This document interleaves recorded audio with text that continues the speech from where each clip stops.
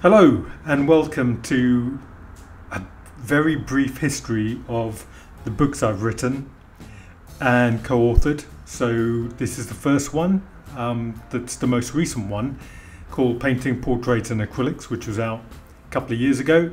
It was #1 on Amazon book charts for a little while, and it's apparently a bestseller according to the publisher, so that's probably why the latest news is I've got a new one.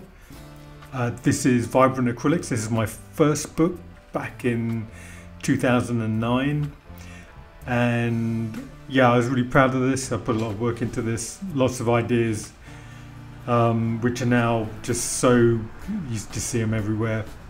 Big brushes, coloured base colours, so it's all really prevalent, really current. It's been reissued for Newmarket, so that's really good. And I did so badly at school with reading and writing that the fact that I even produced one book is amazing. So first book, 2009, Vibrant Acrylics. And the next one, okay, so this is the middle book I did on painting cityscapes. A different publisher this time, who wanted more of a kind of coffee book feel to the book.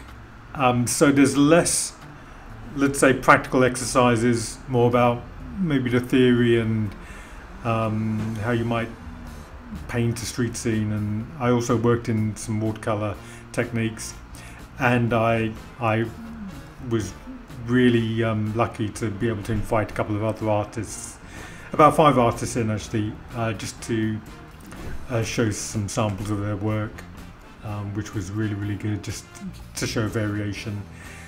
So this has got a lot of my early paintings in of cityscapes, and this is the last book really, which I co-authored. I actually designed the acrylic section, but I was working on the cityscape book at the time, so I couldn't really devote all my time to it. So I did most of the acrylic section, and a couple of other artists helped out and filled in the gaps.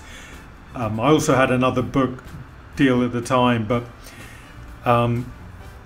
it was with a rival publisher, so that didn't go through, and it was handed on to someone else. But Dorling Kindersley is one of the most famous publishers in the world, so happy to do a book with them, which turned out pretty well, and it's available all over the world. Okay, there we go. Hope you enjoyed that. Thanks for watching.